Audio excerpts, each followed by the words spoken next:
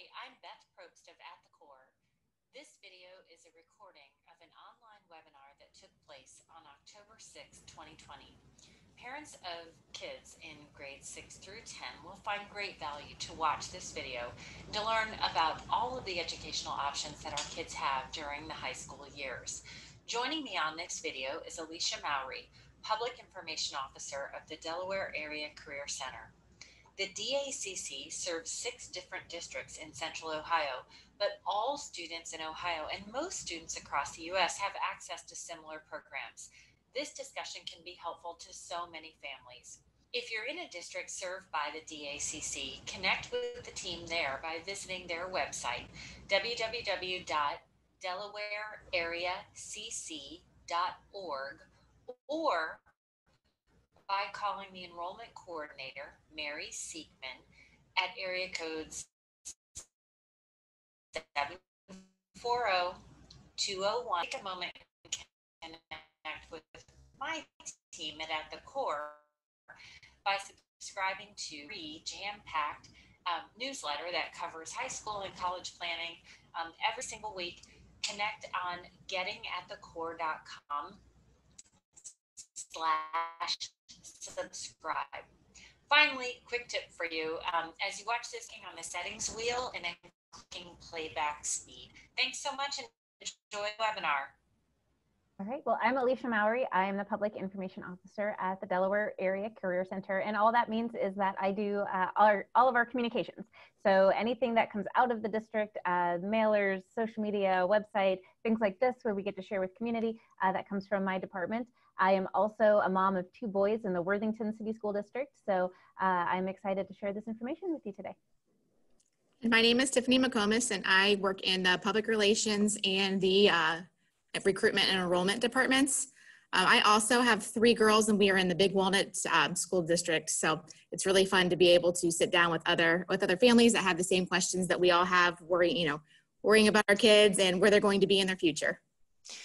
Tiffany, I don't think I knew you had 3 girls. Yes, I do. Oh, my hat's off to you. I have 1, and that's enough. So my name is Beth Probst, and I lead an organization called At the Core. And we're based in Powell. I'm an Olentangy mom. There's a set of us that do all kinds of stuff to help families navigate the path from middle school to high school, and then for most families on to college and career. So certainly at some point our children's formal education will end, and they will not live in our basement anymore, and go make that successful transition to what comes next. And we support families in a lot of ways along the way. So this intersection between At the Core and DACC is a really cool thing that really started a number of years ago, and it is primarily to help families open their eyes to all of the options that exist for our kids late in high school, and especially to take that deeper dive into the amazing options that exist at the Delaware Area Career Center that you may not know about. So just to give you a quick idea of how we're going to spend our time today, I do have some questions for you that I'm going to open up with, and then I will lead you through that 5,000-foot look or view of those educational options that do exist for all of our kids. And then we'll spend really about 2/3 of our time, kind of the back hour, talking about the super electives that exist at the Delaware Area Career Center. We know what kinds of questions that you ask. We've been doing this for a number of years, but we welcome your questions all the way through, and I'll talk in a moment about how we're going to interact with each other, but we will cover everything from what programs exist, what those 28 programs are, all the details that are probably on your mind. How does a student engage with them, the logistics, the scheduling, the transportation, the cost, how does somebody apply for one of those programs, all kinds of things. You're going to walk away with a much greater knowledge of what these options are and how your student may choose to take advantage of them if they find that interesting as they get older. So today's session, interacting. we're going to do a couple of things. We are going to chat. So those of you that were on early got to do a little bit of practicing with the chat. So we'll do that again in a moment.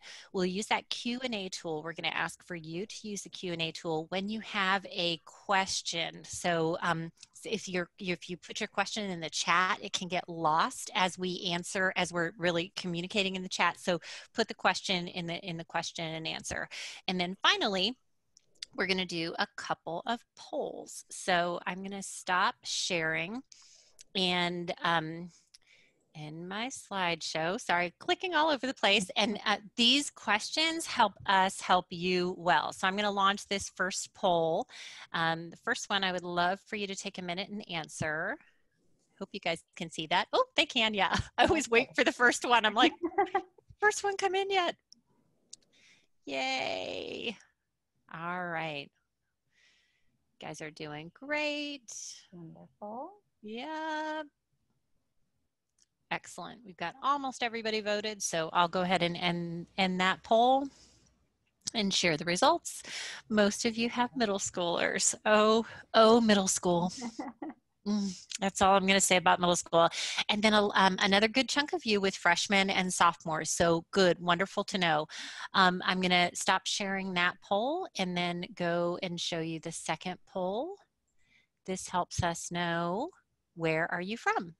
So what district do your kids attend?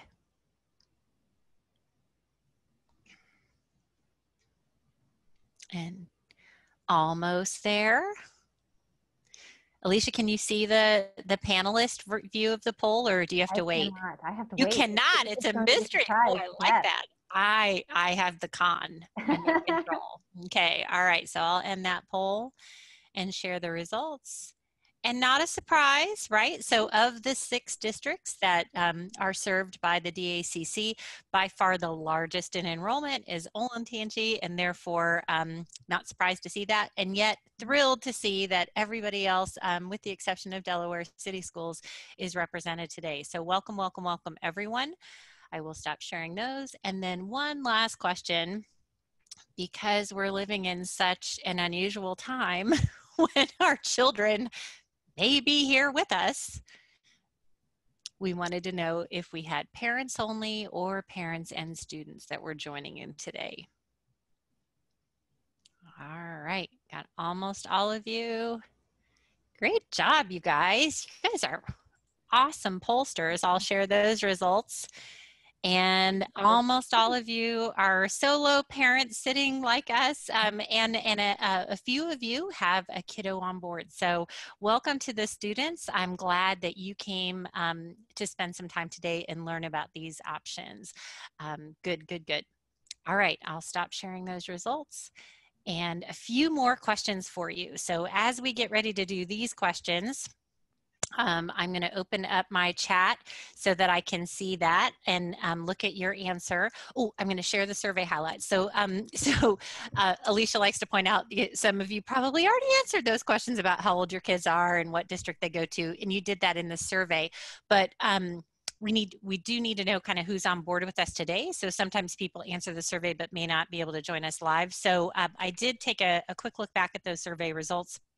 I had asked specifically what really brought you to spend this time with us today, and there were some wonderful words about, wanting to understand the options, the choices. I didn't want to miss out on knowing about something that my kiddo might find valuable. So it's exactly the right mindset to be in to join us today. And there were a few programs that were mentioned. So if there are others that you would like to tell us about that your student has an interest in, it would be great to pop over into the Q&A, put that in the Q&A, but the ones that were mentioned specifically by folks that filled out the survey were application development, animals, and physical therapy. So love those. Those are all excellent. So, all right, chat. This is the audience participation extended version. So I'm going to ask you to find your chat tool. And unfortunately, so we usually do these in a library or somewhere where we can all sit together in a circle and eat a bagel and have some coffee. and we can't do that now. So this is the next best thing. This is our virtual version of that, but we still need to hear from you. So I have my chat tool open on the side here, and I'm going to be watching your answers to these questions. This really helps us help you well. So first off, simple question, how did you hear about today's event? And be as specific as you can. If you heard about it, in an email, if you can remember where that email came from, or Julie Fiesel posted on Facebook, social media, email from me. Yes, I send a lot of emails. Sorry, that's my job. School announcement. That's good. Yeah. Oh, good. Oh, yeah. The Sunbury Galena Moms group. That's Great. such a great group. Principal, email. Okay. Awesome. Good. Worthington Moms group. Yay, that'd be you. Yes. Okay. Yeah. Big Walnut PTO. Yep. They were kind enough to post it as well. So awesome. Good deal. Okay. Thank you. Next question. This is yes or no. Before you saw that invitation and chose to come and join us today, had you heard about the Delaware Area Career Center? Yes or no? Holy cow. Yes. All yeses? Oh, wow. Holy Toledo. Alicia, Great. you're doing a great job with your communication. Yeah. Well, anybody driving by, right, for the last year or so on 23 would see that construction and has to wonder, what the heck is that? So for those of you that said yes, gorgeous new facility. You're going to see some pictures today of that facility. So, and we'll hope to have you there sometime soon. For the people that said yes, I need to know, what specific impression do you carry in with you right now about the DACC? What words or sense do you have of DACC? I know it takes you a minute to type, so do. And we have heard all answers. Yes. We carried in our own ideas when we all started with like learning about the Career Center. Oh, look at Christy's super electives, lots of options. Pavel, yes. Vocational school, yes. Scott, alternative to college, opportunities for non-traditional training and education, great resource. Melissa doesn't know much. Ooh, interesting, Lisa, very valuable and underused in Westerville. Looks much different from my school days. Oh, yes. Had always assumed it was an alternative to traditional school. Assume courses are primarily technical, nothing specific. Neighbor kid went. Our 2015 grad didn't hear much from Westerville South High School. Trade school, alternative to college track. Students I've met from DACC have been professional and polite, seem like they're getting a quality education. Wonderful. Don't know anything about it. Additional curriculum to traditional high school. Wow, you guys are awesome. Yeah. Thank you. Okay, so a few of you mentioned, so Lori said it looks different from my school days. Let me explore that one for a second, because I'll ask, do you remember the Career Center from growing up from your own high school days? Can you give me a yes if you remember the Career Center from your own high school days? Okay, so remind me, tell me what you remember from that. What do you remember? Who went there? What was it for when you were in high school? Trade school only.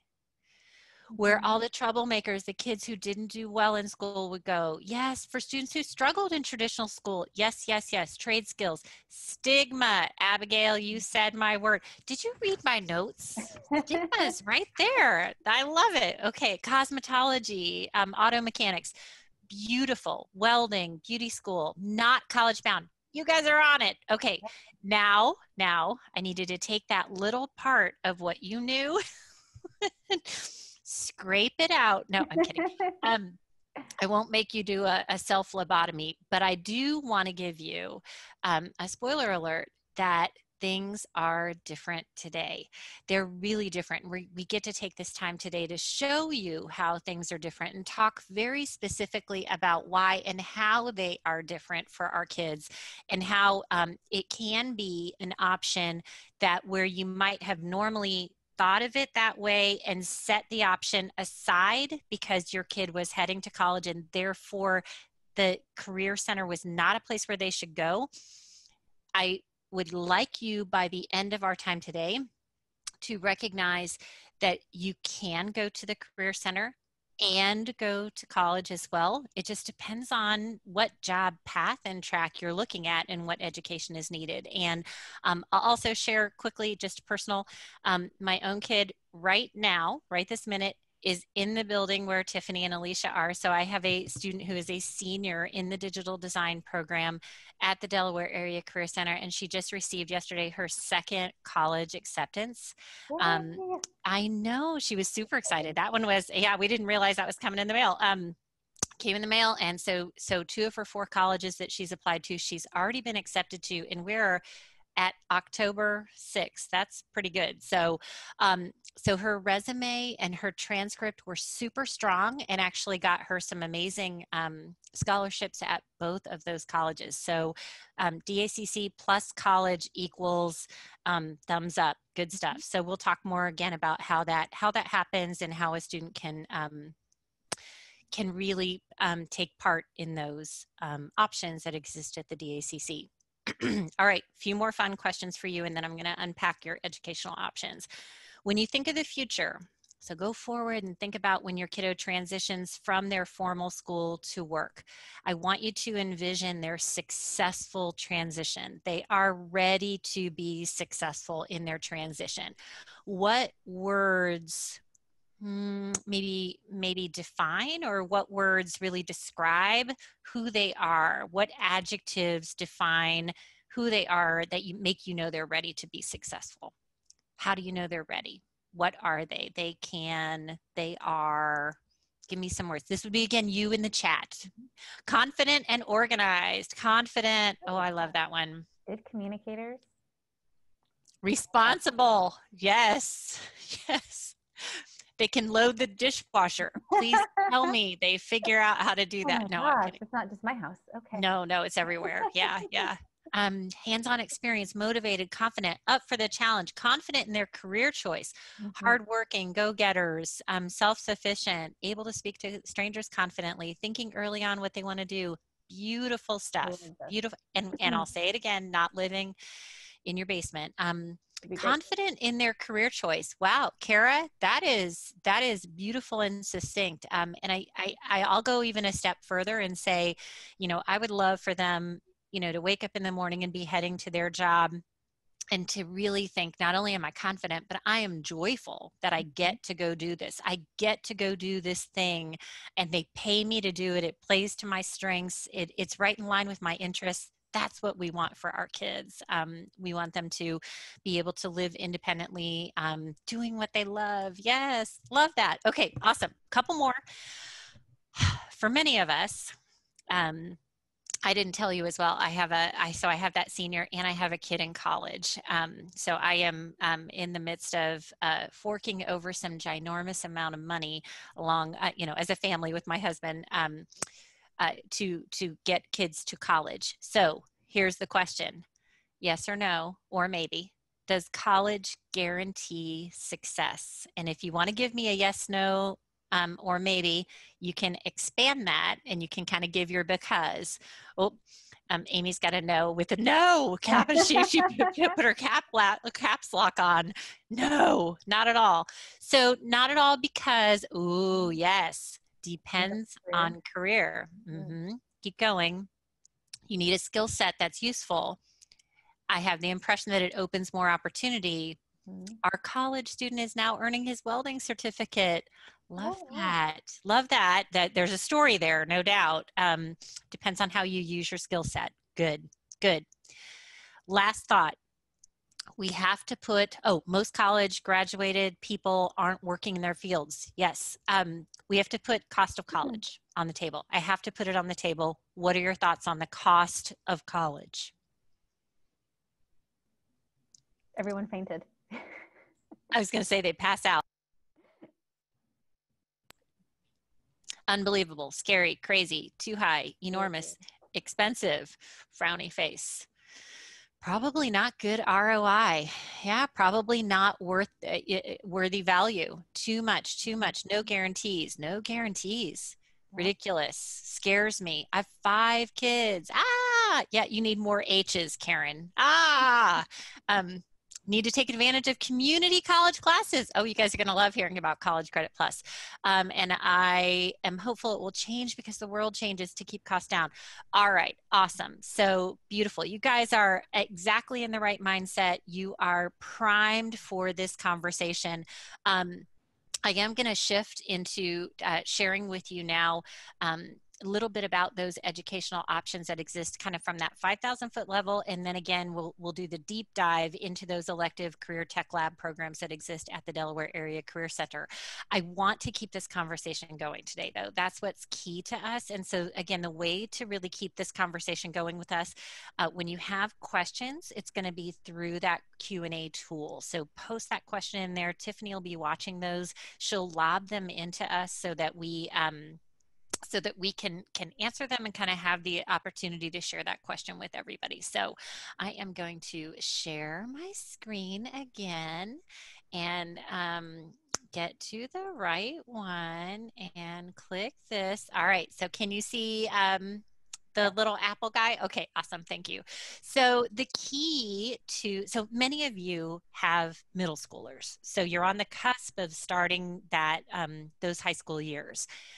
And you know high school is different, and we'll talk about that. So for those of you that have freshmen and sophomores, you're in this now. You're kind of ankle to hip deep in it. And what I'm about to share with you is still exactly relevant. It's just probably more right on the tip of your experience. So planning out all 4 years with a pencil on paper is one of the most powerful things that you can do to help your child understand all of their options and prepare for those options. It's with a pencil because it can change. They are teenagers. They absolutely do not typically get into a spot and stay in that spot. But if you can go through this exercise, you're going to see some real opportunities that emerge in the plan as you put it together on paper. So a couple inputs that you're going to want to use, you'll need to know what classes your child has access to through their high school course catalog. We will send this for all 6 of the districts in our follow-up email later today so that you can click through and take a look. Olentangy's course catalog, I think, is like 70 pages long. It's crazy. It's classes and classes and classes. Just wow. The other piece is you need to be aware of your state's graduation requirements. So in Ohio, what we don't want is for your student to pick these amazing classes out of the course catalog, plan out their 4 years with all these fun classes that sound really good, but get to the end and be like, whoopsie, I never realized that I needed, 4 English classes. Now I'm behind the 8 ball. So what that planning for the future can really look like, again, mapping out all 4 years of high school using your course catalog, looking at those graduation requirements, 4 English, 4 math, 3 science, 3 social studies. They need health, PE, some electives, some art. Your map or plan can look something like this. So freshman and sophomore year, you can see that this student is kind of front end loading a lot of the required classes into those first 2 years. And then in junior and senior year, you can see that there really are a lot of options and space, especially during that senior year, excuse me, for them to take what they would like to take.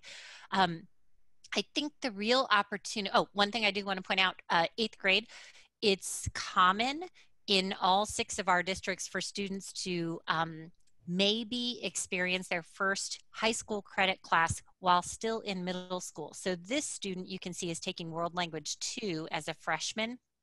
That means that they would have taken World Language 1, whether it was Spanish or French or German, whatever language it was, in their 8th grade year. Same thing can happen with the first math class, which is algebra. That could be taken in the 8th grade year. So again, Junior and senior year is when things really open up in their schedule and it's freed up. They're able to take really more of what they would like to take, and the opportunity comes with what are they going to do their junior and senior year? How will they fill up their day? I don't know if you caught this, but senior year, this student really only needed 2 classes to be able to graduate from high school. None of us are thinking that our senior year is going to school for 2 class periods. That would be a missed opportunity. So really, what are they going to do with the time that they have? That is the question.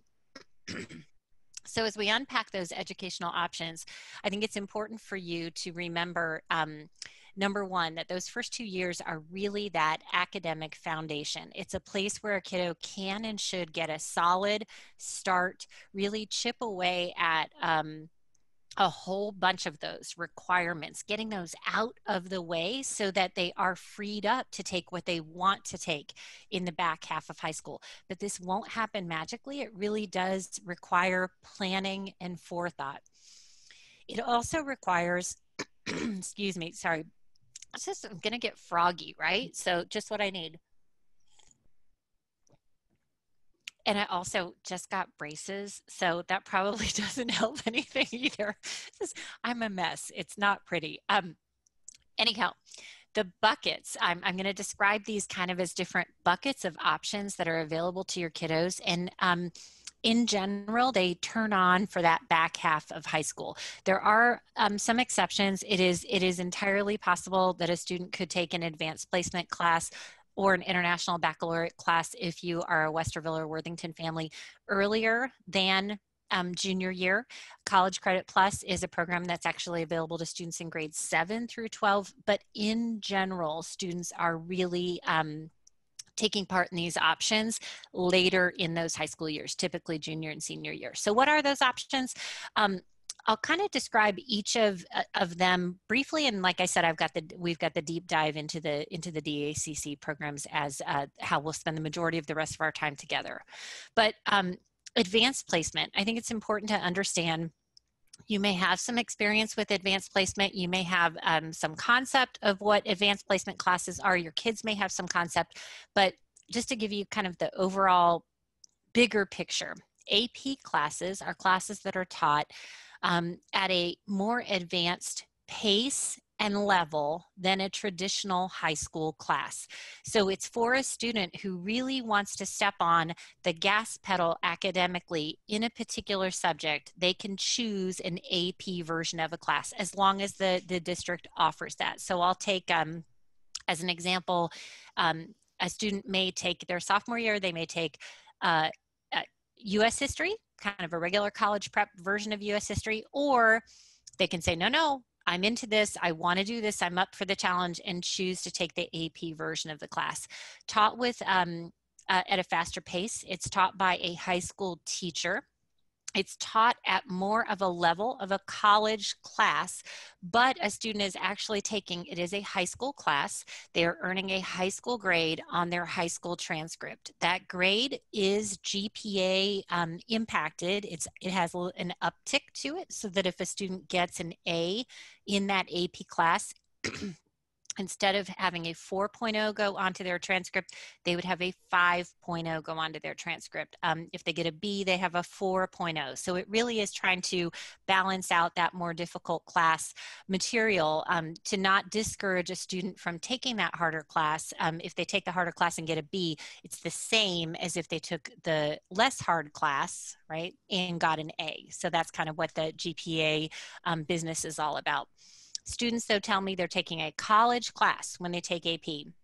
And I will tell them that there is a college element to it in that, again, it's taught at that higher level. There is also a single test that that student will sit for at the end of the class. It happens in May. So all across the country on the same day in May, every kid that took AP US History will sit for a 3-hour AP exam. How they perform on that exam, that single 3-hour test, is part of what a college will do with that, that performance. So if I got a 5, a 4, a 3, a 2, or a 1, I can take that score, and as I make the transition to a college that I'm going to go study at, I can say, hey, I got a 3 on my AP US History exam.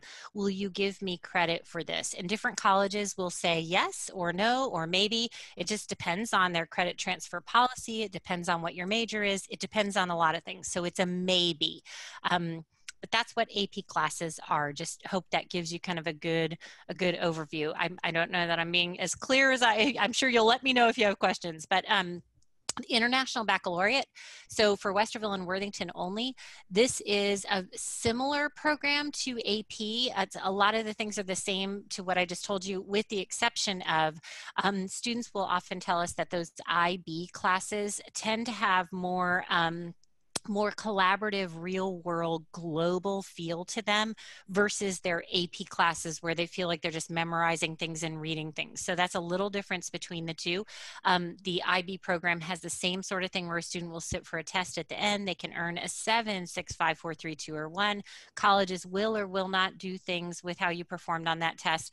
The only other difference is that the International Baccalaureate program has a suite of classes that a student can take in junior and senior year, and if they complete them, they can earn the IB diploma, and it really is it's a very cool program. So a little bit different, again, not available to anybody except Westerville and Worthington. College Credit Plus, third bucket. So we talked AP classes inside the high school, IB, College Credit Plus. College credit, and let me just tell you as well, because this is going to come up. Can my student do any or all of these, or do they just have to pick one? Totally mix and match. Your student can mix and match any or all of these, whatever makes sense and whatever they've designed to fit inside their schedule. College Credit Plus is a little bit different. It is actual transcripted college coursework that your student will take while duly enrolled as a student in their home high school. So again, I mentioned this before, it's available to students in grades 7 through 12. Students have to qualify to participate. They typically qualify through taking a college entrance exam, also known as the ACT or SAT, and scoring above a readiness benchmark. So if they score above a certain level, then they are able to, the door sort of opens up for them to take College Credit Plus if they would like to. When a student takes College Credit Plus, they are actually enrolled at the college where they're taking their College Credit Plus classes. And there's something like 80 different colleges in the state of Ohio that offer or are aligned with the CCP program. So very common here in Central Ohio for kids to take their College Credit Plus classes at Columbus State, just because it's very easy and accessible to students to take classes through Columbus State. So when a student takes College Credit Plus, they are duly enrolled and they are earning simultaneous college credit and school credit, and they earn it at kind of a rate that I want to mention. So if a student takes, for example, very common for a student to take maybe College Credit Plus English 1100, so the very first English composition class, that gen ed lowest level English class that they can take in college. When they take that class, it's a 3 credit hour, 1 semester class in college.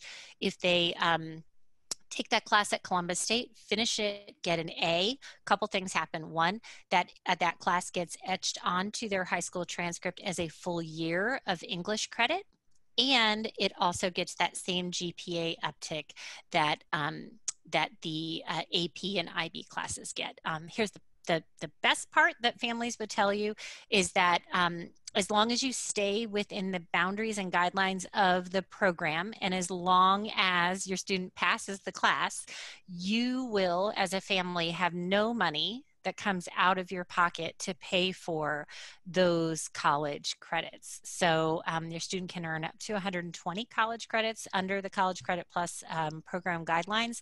And I mentioned before that my own kiddo is in the DACC digital design program in the afternoon.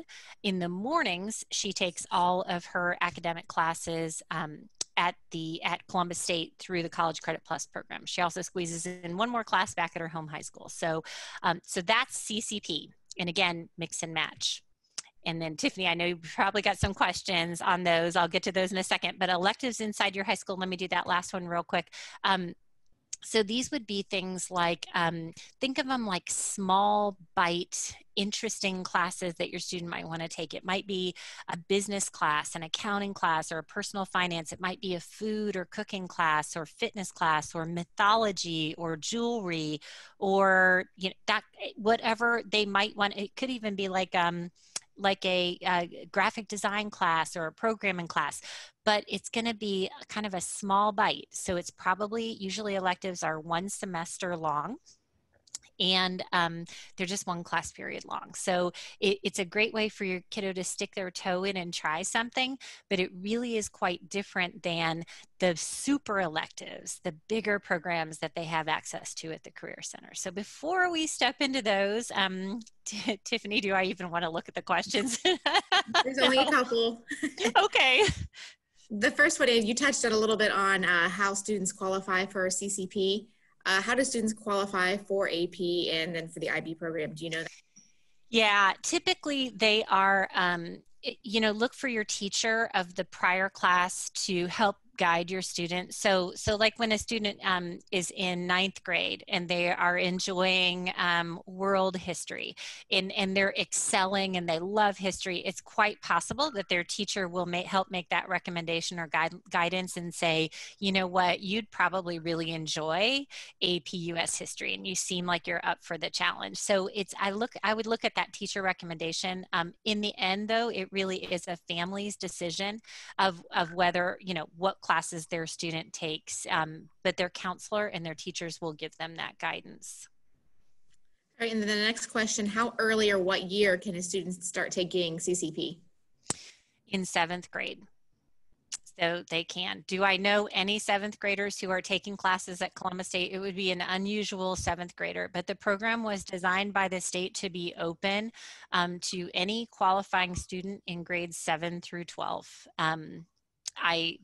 So you can as early as 7th grade. Most people don't, when we're looking for challenging and appropriate work for our children, we're looking for work where they have a reasonable chance to be successful. And so I would look for some of those other clues, like, if I had a kiddo that I thought might be ready for college level coursework in 7th grade, I would probably do some outside testing. I might do some IQ testing. I certainly would take the ACT or SAT early to start to get some other markers, right? To look at who this child is and what they're capable and ready for. Because we want to set our kids up for, again, partaking in things that they have an opportunity to be successful in. Good question. One more question. Does a PSAT score count for admittance? Do you know that? For admittance to the College Credit Plus program, yes. I will look that one up. So what happened this past spring when COVID hit and kids couldn't take the ACT and SAT the right way, the folks in the Ohio Department of Education shifted around a lot of the criteria for College Credit Plus, and they put them in place temporarily. One of the big things that they did is they made it just beyond GPA. So if a student had a GPA of 3.0 or higher, that was the bar to get into CCP. So I'll make a note and make sure that we send where that guidance is on current qualification for CCP, but they have not announced, they're temporary. They have not announced what next semester's criteria are. I think that as soon as we have access to the ACT and SAT, that we'll go back to being that normal qualifier. Okay, so then electives outside the high school. So we've already kind of given you the softball, Alicia. We've said it's different. I asked them to scrape it out and to know that things are different, but it probably makes sense to go back and think a little bit about, that history of career tech and what was there when we were in high school and why was it like it was, and then really that helps lead us into how it's different. Absolutely. So I will touch on the history, but I will also tell you that as Beth said, we normally do these in person. So we're looking to all of you to nod and smile or to know and grimace and kind of help us guide this conversation to make it exactly what you want it to be. So because we can't do that, continue to put those questions in the chat. We'll stop every once in a while and just check in and make sure that we're covering what it is that you want to know about. So with that, I will rewind back to the 1970s. And back in about 1974, all of the area school districts, and this was not unique to our county, but all the area school districts decided that we needed a school for students to go to that was too expensive for any one district to house. So this school is going to have the equipment that students needed to work on in order to have good jobs after high school. So we worked directly with industry professionals. We figured out what the paying jobs were, and we created, at the time, what was called the Joint Vocational School District, because it was jointly owned by Big Walnut, Buckeye Valley, Delaware City, Olentangy, when it was just one school building. And some of our original programs, because we were looking at the jobs, some of our original programs were horseshoeing and stenography, because that was what was out there. That's what we knew would make our students successful. So if you think about how quickly business and industry has changed since the 70s, that is exactly how quickly the Career Center has changed. And my best comparison is what we used, for those of us who were alive in the 1970s, what we used to talk on the phones at the time. You know, it was attached to the wall, it had the spirally cord, you could only take a few steps away from it. Now our phones are massive computers that we carry around everywhere with us in our pockets. So take that equivalent of your phone and attach it to the Career Center. That's exactly how quickly we've changed. Now we have programs like bioscience and application development, where they're programming the apps that are on our phone. We have exercise science, where they're studying all about the body and health and keeping us all healthy. And then even the original programs that we had, some of you knew what they were, you mentioned them, automotive programs where they were learning to work on cars. Well, our cars are rolling computers, and students are learning how to diagnose all of the issues in those computers. And even their textbooks are a higher level of reading than our AP English books because of the technology that's involved. So that is a quick fast forward through about 45 years of career and technical education history. But know that we are still moving at the pace of business and industry. We are flexible, and we are always offering what is out there in the industry for our students, whether it's right after high school or after college. We're preparing our students for both, and balancing that with what our students' interests are. What are the high school students interested in learning? Because we have to have a balance of both. And we're looking for matching those students up with their future dream careers. So it's different. Mm-hmm. It's been updated to today, right, to the needs of our community as they exist today, which are, of course, different than they were back in the 70s. It's probably good. So I think folks would like to know, how really is it different? What are these different types of programs that exist in these super elective career tech labs, and what does it look like? You know, let's paint a picture of how it's different than a traditional middle school or high school classroom that we're all familiar with. And the benefit of doing this virtually is that I can share some photos. Some pictures. I can. Let me get this into presentation mode. All right, can you see it? Yes, beautiful. Perfect. Okay, so for those of you who said you've driven by, this is what our new campus looks like from State Route 23. We have a big, new, beautiful facility that is absolutely supporting all the creativity and technology that's going on behind these doors. And I just want to touch on, Beth mentioned that we have about 28 programs. This is the list, and I will send you this list. You don't have to memorize this list, but just know that there'll be a quiz later. This list exists. So each one of these programs offers our students the foundational knowledge to shoot off into a number of careers within each field of study. So I'm just going to jump right in and use these as some of my examples. The two words, as you look at any of these photos, the two words I want you to keep in your head are confidence and clarity. And some of you have mentioned that this is what you want for your students. This is what we want for your students too. All of these programs are providing our students with that foundational knowledge, the opportunity to research, the opportunity to decide, I like this or I don't like this. Try on that career, and then graduate from high school with the confidence to know that you're either jumping into the right career for you, or you're following the right college major that's for you, and have that clarity to know that this is the right path. So the photos you're looking at here, all three of these photos are our digital design program. And we have in all of our programs what's called personalized learning plans. So our programs have 25 students in them. There's one instructor that's dedicated to these students, and we'll get into some of these logistics, but these students are here for a 3-hour block of time with a teacher who's dedicated to this topic. And each of these students is following a different path. You might have some that are doing a radio show, some that are producing a television show, some that are doing graphic design. In that lower right-hand corner, she's working on a Wacom machine where students can design graphics straight onto the screen. So each student is able to create their own path for success. There's no lecture and then a standardized quiz for everyone. It's lay out your path, talk to your teacher about what it is that you want out of this education, and then your grades and your success are based on your own goals. So these programs, again, just because you're stepping into the logistics, you've mentioned they're there for a half day.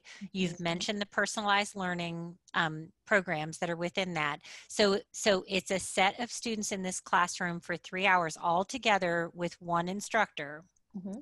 And they're all using the equipment and technology inside that lab over those 2 years. Yeah. Right. So per doing a first year in the program and then a second year in the program. Awesome. Good. Yes. So just making sure. Yes. Most of these programs are for juniors and seniors, and I'll get into some of these logistics. I just want to paint the picture and have that visual for you. So I have one more set of photos, and these are just a few of our health programs. And our health programs really consist of health technology, medical assisting, pharmacy technician, dental assisting, bioscience, and exercise science. And I mentioned before that we move at the speed of business and industry. We did not always have this many health programs, but what we saw over time was that the health and IT programs especially were very popular. There were lots of jobs waiting for students after high school and college, and there were lots of students who wanted to come into them. So we took health technology and realized that there's a certain point where students get into learning about working in the medical field, and they start working with patients, and then they say, I don't necessarily like touching other people. It's not what I want to do. So we added medical assisting, very similar program, but now they're not touching students, and they kind of veer off at a certain path. We added pharmacy technician a few years ago because that gives students some background knowledge on what it's like to work in the medical field. They're memorizing drug names, and they're learning how to work with doctors. We just recently this year added exercise science. So students are learning about health and wellness, being personal trainers. And then we also have dental assisting up there in the upper left-hand side. So just as an example of, we're constantly looking at the careers that are available to our students, where their interests are, and adding programs, taking them away when we need to, and creating those opportunities for our students that are timely and that are going to give them that success they're looking for. Love that. You know, another example, the other one that really pops to my mind as a recent change was the addition of cybersecurity. You know, another one of those that 10 years ago wouldn't have necessarily been on anyone's radar. And now there's a huge need for employees who are equipped in cybersecurity skills. And so, you know, you added that program because, as you said, you move at the speed of business and really to serve the business community. You know, the goal is to take kids and have them leave here with the skills that will help them move toward careers in the area. Mm-hmm. So our students, no matter what program they're in, end up working with business professionals, learning all of those things and applying it to the real world. So that's just a couple of photos just to kind of get you to picture what it looks like inside of our building. But I do want to touch on just some of the logistics so now we can understand how some of these things work. So we mentioned we have 28 programs.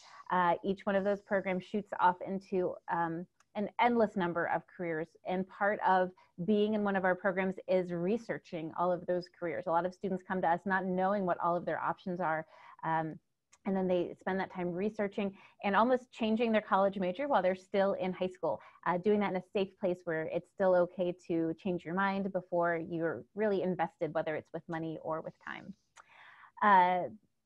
So our students come to us as juniors in the morning. They are in that lab program. And when we say lab program, we're talking about those 28 program options. They're in that lab from 7:50 to 10:50. So it's a 3-hour block of time doing a deep dive into a topic that they love. This is the joyful moment of their day where they get to do something that really interests them and will pay off in the end.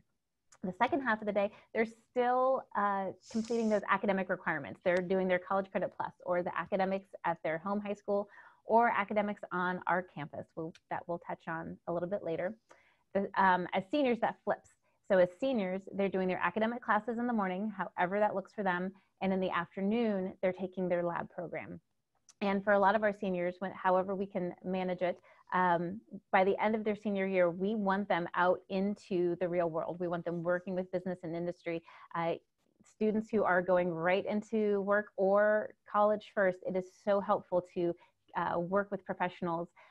They get to put those professionals on their references, and they also have that hands-on experience to decide whether or not this is right for them. It's like the beginning of their professional training. You know, I mean, they have to do things like you know, learn how to email people and communicate with it and show up on time and what to wear and what to say. And they're doing so in that pre-professional way while still in high school, right? Juniors and seniors in high school, and getting exposed to what those jobs really look like on the outside. Yeah. Awesome. These same employers end up hiring our students. They participate in mock interviews. The very first time I ever interviewed was a real actual job interview that mattered, and our students are practicing with mock interviews with real professionals. They know how to dress, they know how to present themselves on day one, so those soft skills are so important. And they've been building real world projects inside the lab on a daily basis. And that's what ends up being the fodder for those discussions that they have with someone that they're in a mock interview, right? It's not just, here's my GPA or here's the classes I took. It's, here's this thing that I built, or here's this problem that we wanted to solve. And one of the other interesting things about the DACC is that often things tend to be very collaborative also. So groups of kids will work together on something. They may have different skill sets and interests that clip them together, but that's really very much aligned with how work happens in the real world. So it's not just sitting at the desk and, you know, doing something or listening to a lecture and taking a test. It's very hands-on and actionable and collaborative. Okay, sorry, I'll shut up. That's okay. I saw someone in here mention app development, and I can tell you that this year they are basically starting their own mini business, and they're collaborating with the other programs, and they are branding it, designing it, and they have everyone has a different job and a different role. So it's going to be a great experience for them, and I'm excited to watch that roll out. Love that. So we had mentioned we're located on State Route 23. That is our main campus, but there are a couple of programs that it just makes sense to house these programs somewhere else. So there are 3 of them I want to mention. The Columbus Zoo and Aquarium School. It's the only one like it in the state. It's housed at the Columbus Zoo. The classroom is sort of underneath the polar frontier polar bear exhibit. The students work directly with the docents at the zoo. So the agreement we have with the zoo is every project our students work on, which are college level thesis projects, have to benefit the zoo somehow. So all of the projects are approved by the docents at the zoo. At the Delaware County Fairgrounds, we have our equine science program, and that's at the fairgrounds because our students work directly with horses. Everything from cleaning the stalls to learning how to train the horses to learning what kind of medications and how to treat their health and their illnesses, so that they can just explore all the careers that would be involved in horses or just large animal maintenance. And then we also have wildlife and resource management at Camp Lazarus, and this is the Boy Scout camp across the street from our main campus. And this is where students are going to be exploring everything that involves being outside. They're learning about water maintenance and bug identification. So it just helps them to just have the outdoors right there at their fingertips. So that could lead to career in forestry or with the Park Service or even environmental science, if that's the way that they wanted to go. So, you know, I think that just stresses a point you made earlier, that each of the programs really are the launch pad to a whole wide variety of careers that come from those first experiences. So good. So 3 are off campus because there's also always exceptions. How about transportation? So transportation is provided by the associate districts. And when we say associate district, we're talking about the home district that you all come from. So the Olentangy's, the Westervilles, the Worthingtons. Each district provides transportation. So if you're an Olentangy student and you're a bus rider, you will get on, go to your bus stop in the morning, get on a bus and ride to your Olentangy High School. An Olentangy bus will then take you from that high school to DACC. The same thing happens in reverse. It happens at midday for the students who are with us just for that lab period. And then again, it happens at the end of the day for students who choose to spend the whole day with us. And those are students who would take their lab program and their academics with us. So transportation is provided. That is absolutely essential for our students. And then we also have plenty of parking for those who choose to drive. Got it. And then speaking of exceptions, we had mentioned that most of our programs are for juniors and seniors. So any student who's interested during their sophomore year is when they'd really want to research these programs and apply to attend their junior and senior year.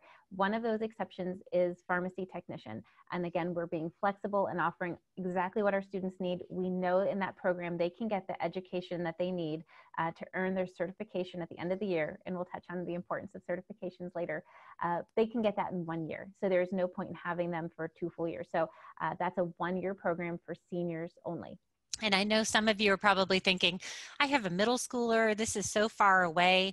I'm here to tell you that the years will fly by. And yes, if you just have a 6th or 7th grader, I promise you, you will blink and they will be scheduling for 8th or 9th grade. And as I showed you with that picture of laying out all 4 years, on purpose, with a pencil on paper, being able to do that planning and strategic course and curriculum planning in that freshman and sophomore year is what makes the ability for doing a program like this and or College Credit Plus and or AP classes. All of those things are made so much easier with that forethought and planning. And it does go quickly, I promise. And a bunch of you have sophomores, so you're right in it. You're in the time when if your student has this interest that they would be actively applying, and we'll make sure to talk about all those details in a moment. So one more last thing about cost, and then we'll go to Tiffany for some questions. Absolutely. So one of my favorite things to share is we are a public school. Again, we're shared by all of your districts, so we're not an isolated entity. So there's no tuition. There's no extra tuition to come. As people who live in Delaware County, your taxes, a little sliver of your taxes go toward the Delaware Career Center, but because it's shared among the whole county, it's just a small percentage. But each course does have a small lab fee, and these lab fees go towards equipment that they use while they're here as students. It goes, that equipment is something that they take home with them after they graduate.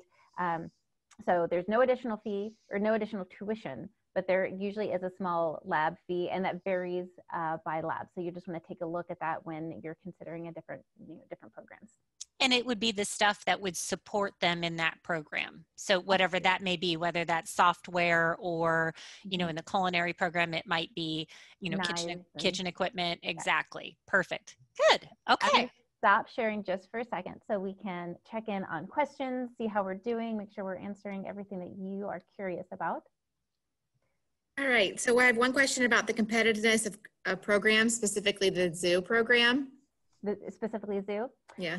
Okay, so it does vary by program. There are some programs that where 1 year it'll be exploding and there's be a lot of applications, and then the very next year there's not nearly as many. So it varies year by year. The zoo program is one that it is popular. There are a lot of students who apply, and one of the things about the zoo program that makes it also special is if we have a program, because there is a career center in every county, if we have a program that someone else's career center doesn't have, we can accept students from neighboring counties. So our zoo school program is very unique. We get a lot of students from Dublin and Hilliard, so it opens up a whole new pool of applicants that can apply to that program. It also has a slightly different application process. So we ask a little more from those applicants. We ask them to come in for an entrance exam. They have to get letters of referral from some teachers. So that one is a little more competitive to get into. But in all of our programs, we're looking for the right fit. We're not looking for 4.0 students who have never missed a day of school. We're looking for students who have an interest in that industry, who have a passion for learning about this. And we know that when they're excited, they will show up. And when they're excited, those grades will follow. And there was a question as well, I can see it in the chat, about how do they apply, what happens if there's more that apply. So we will get to all those application, I hate to do that right here because we've got a whole spot where we're going to talk about how they apply and et cetera. Interesting question though too about the male-female ratio in the IT programs. So I don't know if you can see this behind me, but I went to Purdue and I actually studied IT at Purdue, and I'm a woman. So and we were 50-50 back then. I haven't asked you about yours. I don't know your ratios of male, female. We would love to see more girls in IT, and that is one thing that we're working on. We have a career readiness coordinator who goes around. She works for us, but her job is to go around to all of your schools and talk to middle schoolers and early high school students about career exploration. And there is a large focus on trying to encourage females to go into the engineering programs and the IT programs, but those are still going to be male-dominated programs. But the interesting thing about our programs is when students come, they're surrounded by students that come from all different areas, from all different schools. They're different in so many ways, but they all have this interest. They all have this one common interest. And so from day one, they click and they understand each other's jokes. They get each other's humor, and they make lifelong friends. So we want more females in those non-traditional programs. We would love to have more males in some of the more female-centric programs, and we are working as hard as we can to kind of even out those numbers. Love that. Great question. Tiffany, others? Yes, opportunities for sophomores. Oh, to learn more? Okay. Well, I think just in general. So I don't in the CBI and then changing of the engineering program. I wonder if that's a parent that may have known about the engineering. Yeah. Okay. So we do have what's called career-based intervention for freshmen and sophomores. This is a program where there's a student who may be identified as needing more help in some areas, socioeconomically or credit deficient or something like that. So their counselor will recommend them for this program. And while they're taking those programs, part of it is to explore all of the other junior, senior level programs at DACC. There was, for anyone who had been paying attention over the last few years, we had a 3-year engineering program. Good news and bad news, that 3-year engineering program that only accepted a certain amount of students has now been broken into two-year programs for juniors and seniors. And again, we're looking at what interests our students, what is in the best interest of our students. And we realized that they came in wanting 2 clear paths.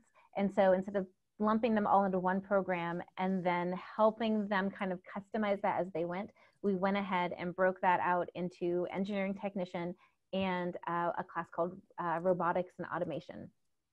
So that will just help students kind of. But they're two-year programs, and so as opposed to starting that sophomore year in a single engineering program, they won't begin as sophomores.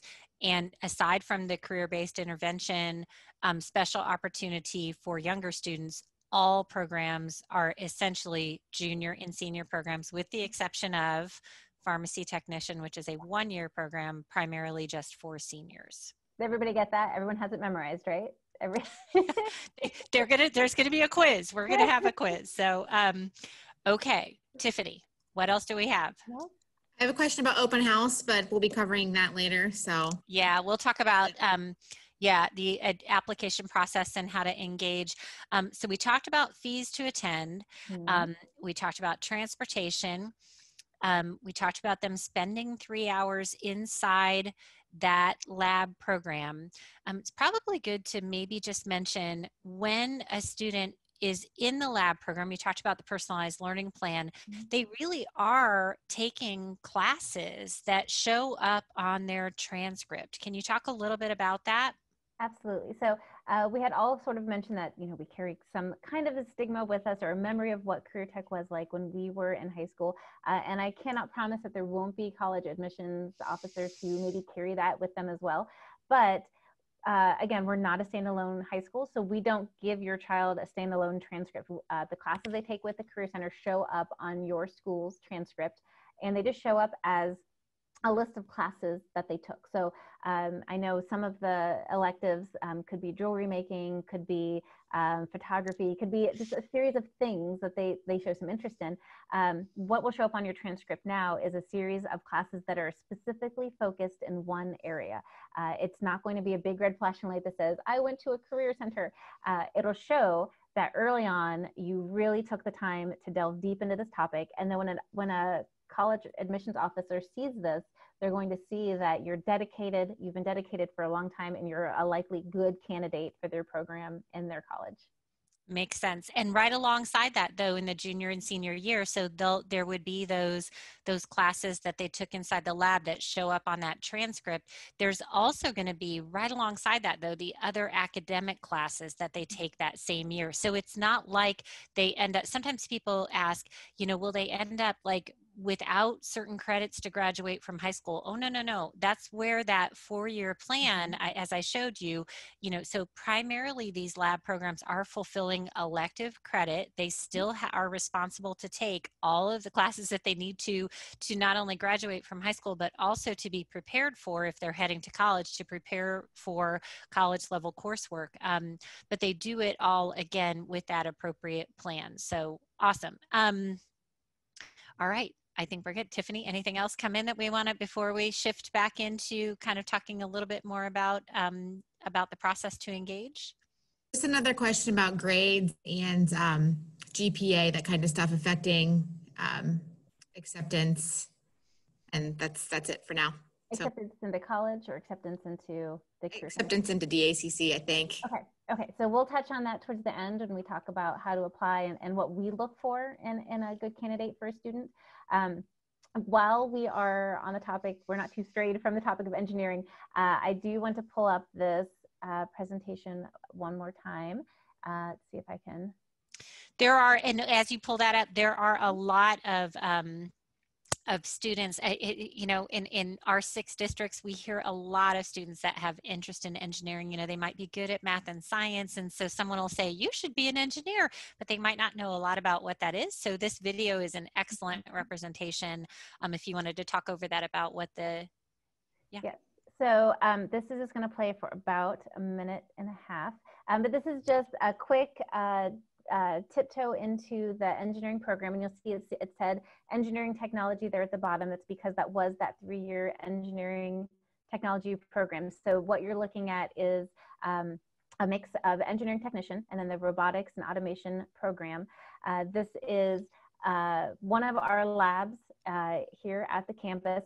And for the Olentangy families, this is similar but different than the Olentangy STEM Academy. So the Olentangy STEM Academy, I just want to touch on the differences there real quick, is a 4-year program. Similar to the ACC, it's an off-site sort of elective course for your students. They apply during their 8th grade, and they can get kind of a broad background knowledge into all things science, technology, engineering, and math. And that gives them an opportunity to explore. Just like everything we're talking about, they explore all of the different options available to them. If they decide that they like that engineering portion of it, they can shift over to DACC for their junior and senior year and take this engineering, one of our engineering programs. And people ask us all the time, what's the difference between STEM and the DACC engineering program? So if you can remember some of those images that flashed by, we had mentioned early on, we exist to be expensive. We're here to share the cost among all of the districts to have large scale equipment like what you saw, all of the machines that students operate, the robots that they program and use. Those are things that we have that can't be replicated at every district. So the Olentangy STEM Academy will give them that ability to research and decide what they like, and then they can shift over to DACC if they want to and focus it on engineering. We also have students who come to us for things like bioscience, health technology. Any of our health or IT or engineering programs is a good fit for those students. That's a great description. So I would, again, just being an advocate of every family understanding all of the options, I would highly recommend that if an Olentangy family had interest in the Olentangy Academy or the STEM Academy, sometimes it's called, dig into that. Watch the videos. I hope perhaps this spring you'd be able to go on an open house or a tour there. One thing I noticed though, side by side, again, the differences are the equipment. So what the DACC is able to put into one place in our county resource is certainly at a different level than what can exist inside the Olentangy Academy from a STEM perspective. Awesome, good, thank you. That was that.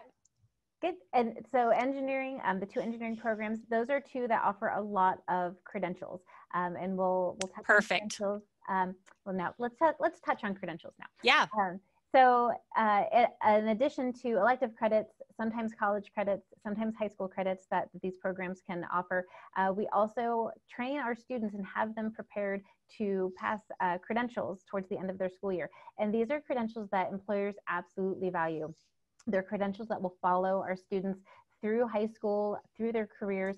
And we've had employers walk into our programs and say, if your students can pass credentials here, I know they can walk into my shop on day 1. They can walk into my high-tech IT industry building, and they can absolutely do the job and then pass additional credentials that I will offer them, and they can launch a career right out of high school or right out of college. So anybody in the healthcare profession, just to pick on health technology, I know one of the credentials that they can earn is their STNA, while a junior, they also, I believe, had the option to do some phlebotomy certification.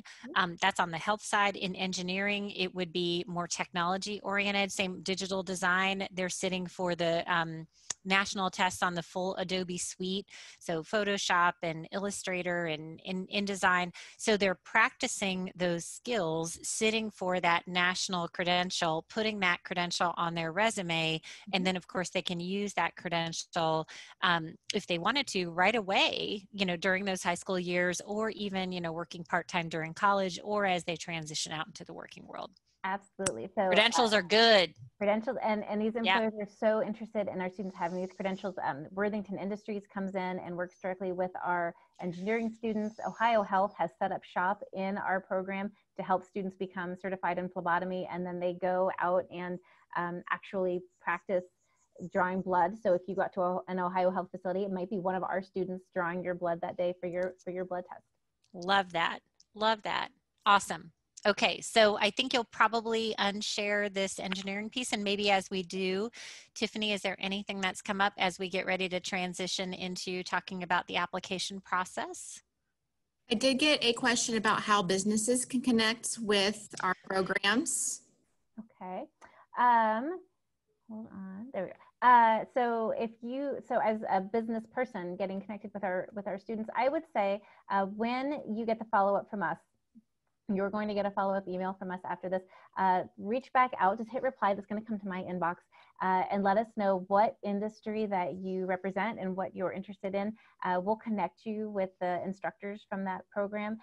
This year's a little different, just like everything else. We normally love to have visitors in here talking to our students, having those practice interviews, interviewing students, and this year we're doing things just a little. We do it this way, yeah. Which frankly is the way that business is doing it. So they, our kids need to learn how to do that too. I think this will be the new normal on some level. Even as early as last spring, McGraw-Hill was holding digital or virtual interviews with our digital design students. So they jumped on that right away. Good stuff. Yes. All right, so I'm else? just doing a quick time check, and we'll need to make sure. I know folks want to know about applying and taking those next steps, and how to really engage. When will their student learn more? Who will they learn more from? And keep those questions coming in the Q&A, and Tiffany will lob them to us. Okay. So I'm just going to pull this up again so everybody can see the list. Hold on. I'm clicking. We much prefer doing this face-to-face, but you're doing great. Oh, screen sharing has failed to start. Please stand by. So, okay. You All right. have capability to do it. I don't know why. All right, I'm going to try one more time. Do you have to stop your video maybe in the background if the video is mucking with it? Stop. So we can talk it. Yes. So I will tell you that normally this time of year, we are getting ready to open up our doors and bring a bunch of people in through our building. Are you seeing? Yes. Okay. Yes. Yay, it worked. So we love to have visitors, seeing is believing, and we love to have you in to talk to our instructors, to talk to students, to see what goes on in the labs, to see students in action. So we are going to make that happen as best we can virtually. We will have a mini website we're developing, and one of the big things to look out for is this virtual self-guided 360-degree tour. We will send that right to your inboxes when it goes live, but this will be sort of like a Google Maps style tour of the facilities where you can kind of fly around the building. You can click on pop-up videos, you can click on photos, you can see interviews. Our admissions officer, our enrollment coordinator, her name is Mary Siegman. She will also be holding live admissions office hours, and I will send those dates to you as soon as they are locked in. And this is a time when you'll be able to jump online, and it'll be less of a one-sided conversation and more of a chance to talk to her, ask her all the questions that you're going to have after you've seen all of this information. We're also producing some student interview videos. We're looking at having an alumni panel discussion. And then all of those employers I told you about who are so interested in working with our students, we'll be doing some virtual lunch and learns with them so they can share with you as parents what they're looking for in future employees. I'll also say there's excellent information today on the website. There is like a fact sheet on each one of the programs. There are pictures and videos and details about what kinds of things that they will learn, which program might be right for you. So be sure to explore. You don't have to wait for these to come. There's a lot of great stuff that's out there today. Mm-hmm. Absolutely. So let's jump to how students can apply. Yep. And then if there's more questions later, I can go backwards and address those. So our online application, which luckily has been online for a number of years now, it will show up on our website. It'll go live November 18th, I believe. And again, I will send that straight to your inboxes. I will email you and say the online application is going live. Here's where you can access it. I'll send that link to you. The application process is fairly simple. All you have to do is go to that website, you create an account using your email address and some basic contact information. You are going to provide the email address of your student. And I will say here, if you use the email address that has been issued to you by your school, they do a great job of keeping your kids safe. No one from outside that district can email your child. Don't give us that email address. We won't be able to communicate with them. We won't be able to send them information. So use the Hotmail or the Yahoo or the AOL or whatever email address that you're using for your student. We'll ask you to select 2 programs of interest, a first choice and a second choice. And it's my hope that every student gets into their first choice program. But if we have too many students enrolled, or if something should happen that first choice doesn't work out, we will call you and talk to you about the option of the second choice. As we discussed, there are some programs that have a lot of similarities and may still be of interest to your student. We'll ask 3 essay questions.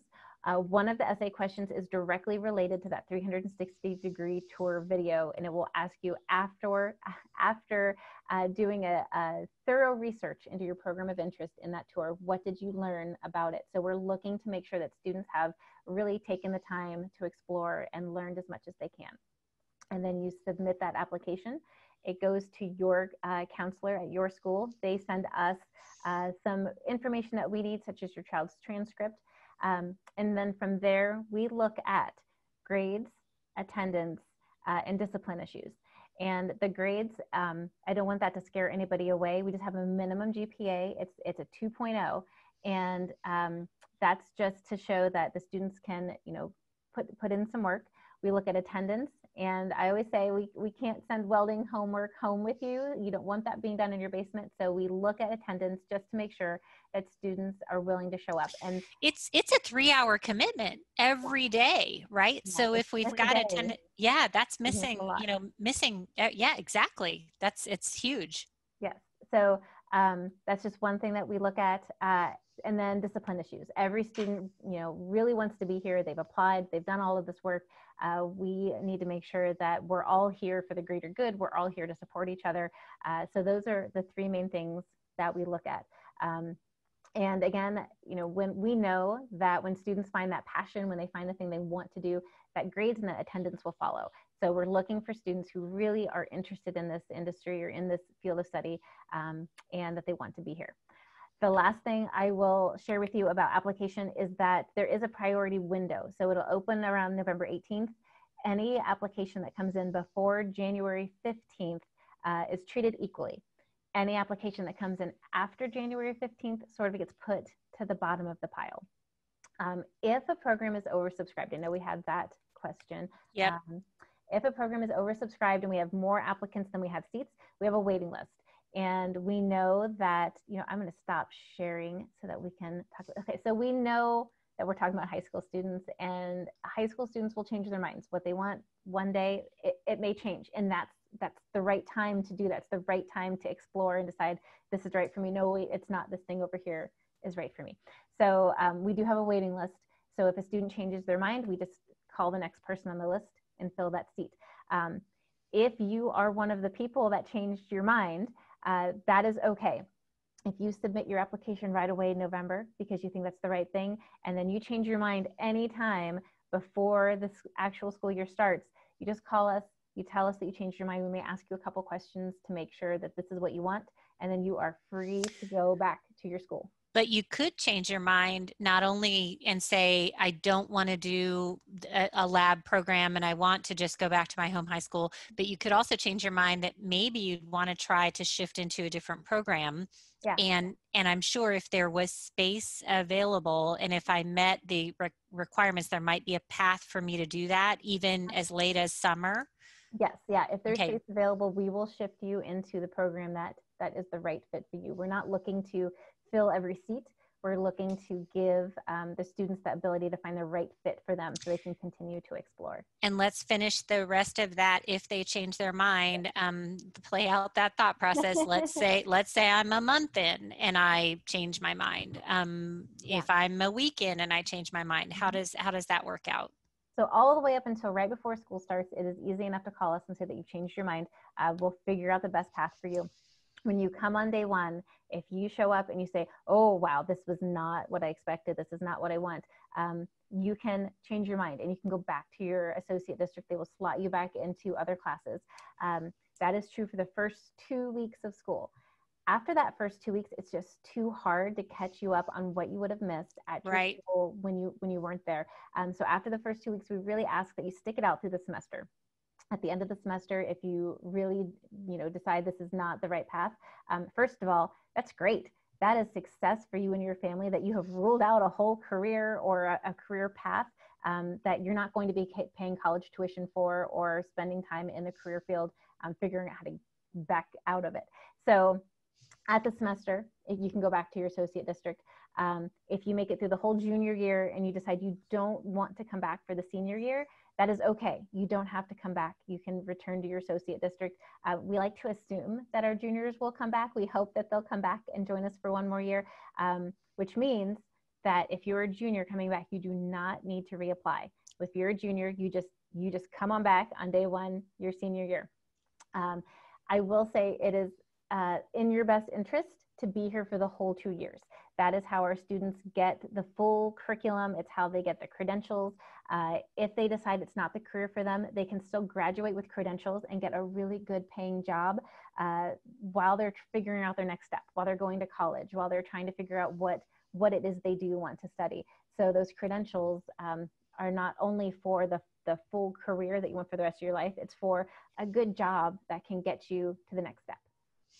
Yeah, I know a student actually that did the cosmetology program, actually down in Cincinnati at Great Oaks, did the cosmetology program, recognized that she actually did not want to be in cosmetology, and she had kind of a side interest all along of interior design, and she ended up, she knew, but maintained and finished out her cosmetology training in career tech, picked up those certifications, went to college to study interior design, and guess what she does for her part-time job? So she, of course, is, she styles hair, cut color, all those things, and makes a lot of money and is getting business experience that she will absolutely apply in her life and work as an interior designer. So yes, they change their minds, but nothing stops them once they have those credentials from they're with them and they can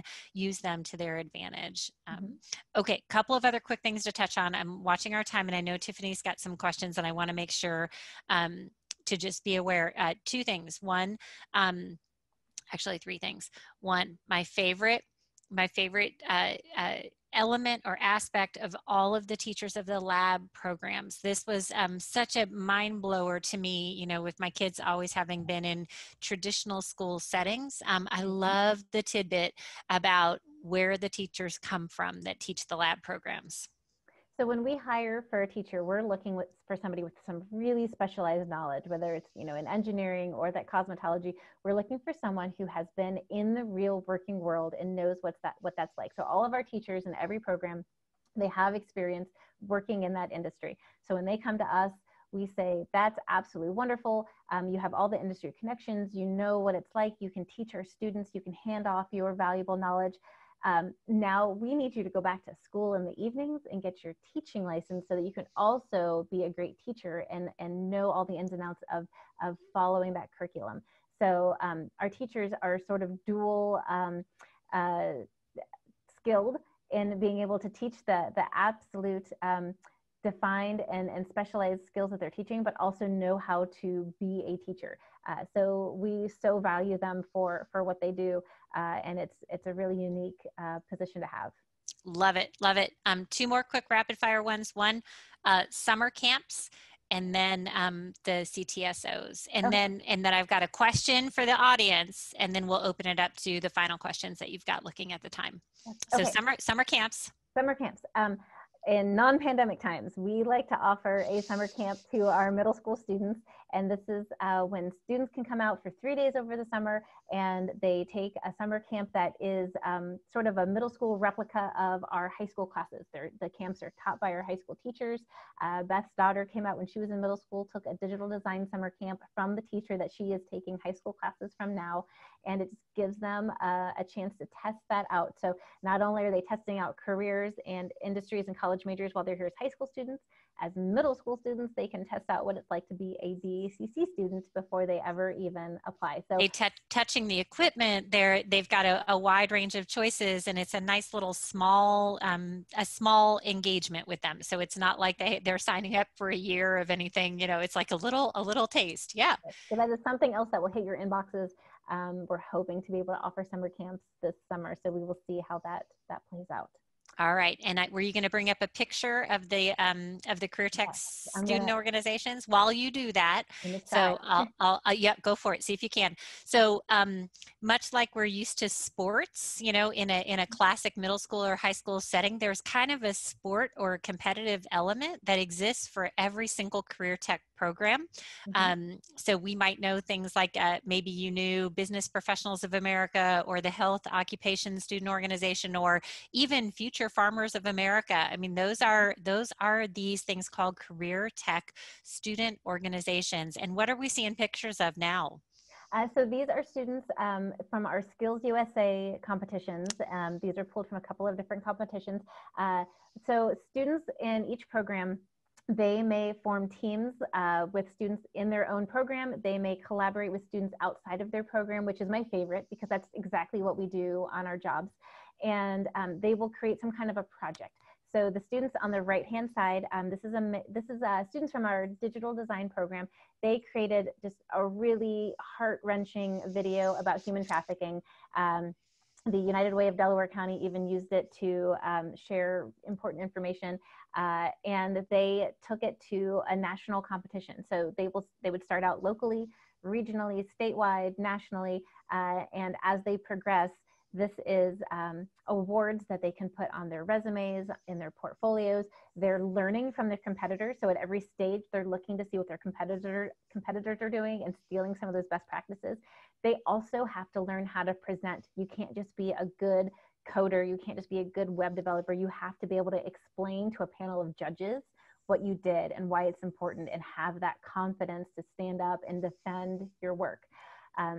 We also have some students over on the left-hand side from our criminal justice program. This would be law enforcement for us, but the category that they competed in was criminal justice, and they have to show off the skills that they have. They have to pass tests. They have to present to a panel of judges about what they know, different scenarios that they would go through. So this is something, again, that employers are looking for, that they participated, they competed, and these students are being flown all over the country to compete in these national competitions. For some of our students, it might be the first time that they've flown or gone anywhere, and it's just a fabulous experience. Love it. So 2 quick things as you unshare those pictures. Love those pictures. 2 quick things. One, a lot of Olentangy families are familiar. They'll hear in their neighborhood a kiddo that might have been a DECA student. So that is a career technical student organization for business students, but it lives inside the high schools in Olentangy because those business classes tend to be taught in the high schools in Olentangy. So if you hear DECA, that's the exact same thing that we're looking at here. It's just that they're every career tech student for the other 28 programs that exist at the DACC have access to one of those. Second thing, I don't know that you know this, Alicia and Tiffany, but the subject of my daughter's main college essay was her experience in Business Professionals of America and the changes in their competition. So all good. All right. So my question for you, you guys did such a good job hanging with us, and we will stick around and answer. I know Tiffany will toss back to us some of those last questions, but I need you to go back to your chat before you leave us today. This helps us know, was this helpful? Was this helpful to you today to spend this time with us? Just give us a quick chat. Let us know, was this helpful? And oh my God, yes, good. Yay. Okay, that makes us feel better. We've earned our lunch. Great. Yes, good. Okay, yes, all good stuff. I really, as an Olentangy parent, the reason why I approached DACC years ago about doing these is because I didn't know anything about this, and I was an Olentangy parent, and someone said it earlier that their 2015 grad didn't hear much about it from their own high school. It is entirely possible that you can make your way through the middle school and high school years and not really ever be aware of all the options. So I'm very proud to have a drum and a tambourine that I beat on a very frequent basis on behalf certainly of the DACC, but also on behalf of all of the options that exist for our kids. Your kids should. Oh gosh, I have a next step slide, don't I? That I'm supposed to show. Whoopsie. Okay, not a whoopsie. It's good. I got it right here. But I was gonna use the phrase that you say, which is your child's high school years can be customized. I would vote that they should be customized. So so thank you. Just super quick on next steps.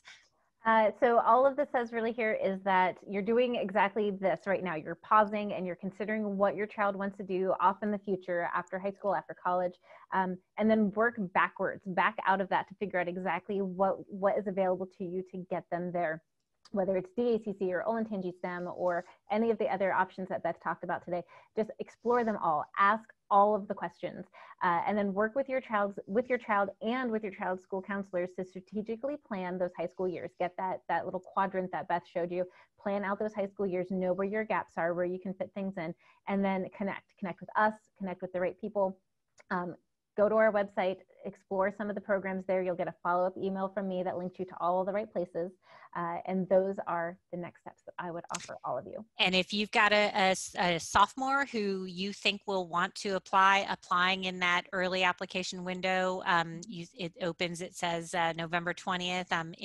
Is that date correct? I'm assuming that date it's going to be correct. the 18th or the 20th. 18th. It's going to be one of those. Somewhere in there. And then next steps from us. So we do a lot to support families as they're really weighing and evaluating those options. This fall, we're doing a ton of informational webinars. We've got, excuse me, 2 on ACT, SAT, a money one, all about how normal families pay for college because we know it costs a lot.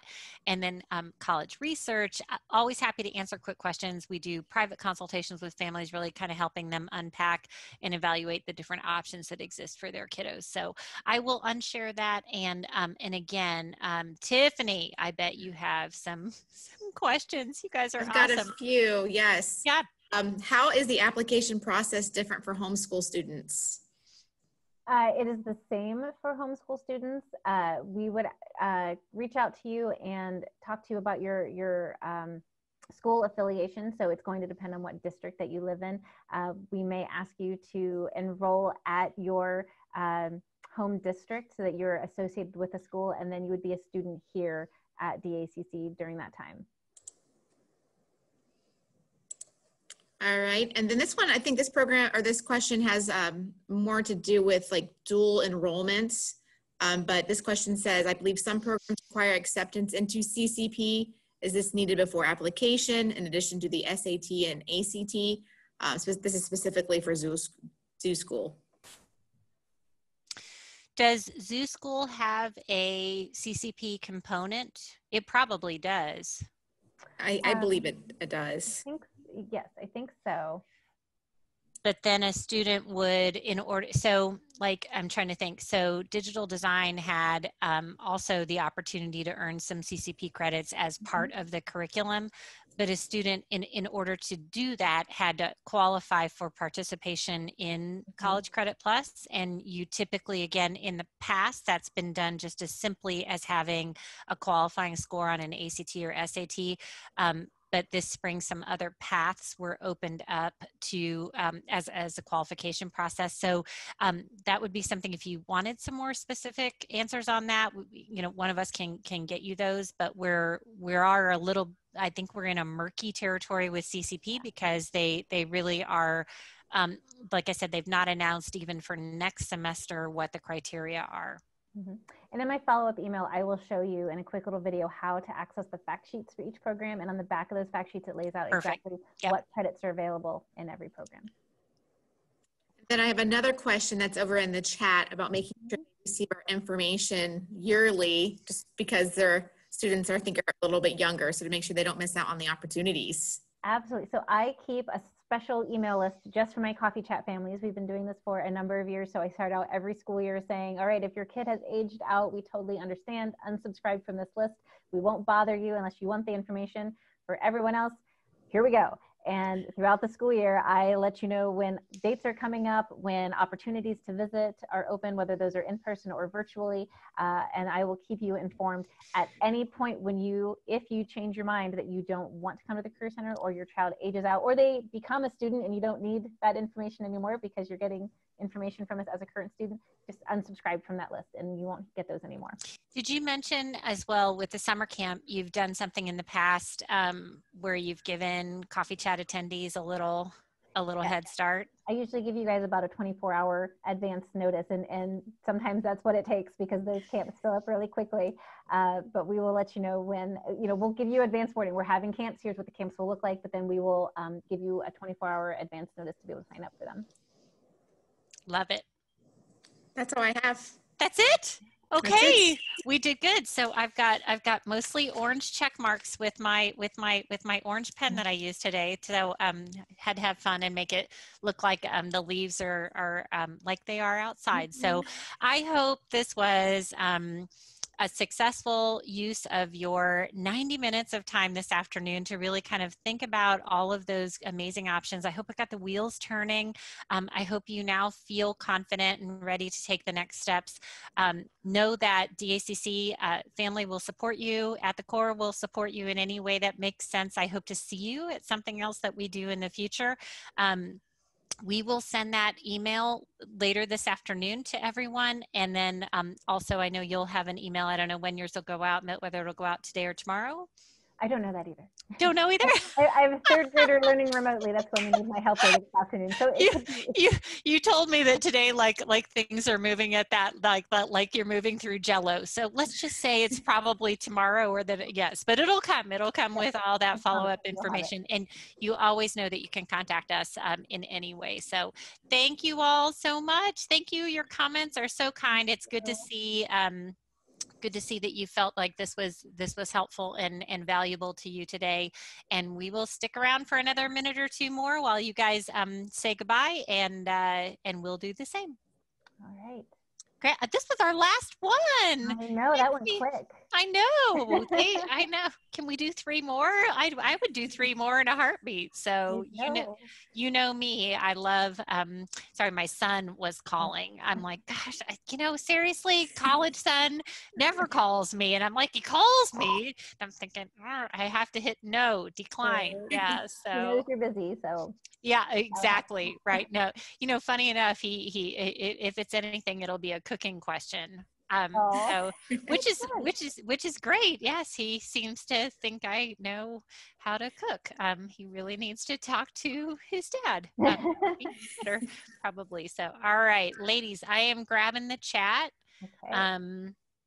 And Tiffany, any last questions? I don't have anything. All right. Okay, guys. Well, I think we will shut her down then, and I will hit end meeting, and we'll see you guys later. Thank you. Be good. Thanks, everybody. If you're still on board, take care. Have a good day.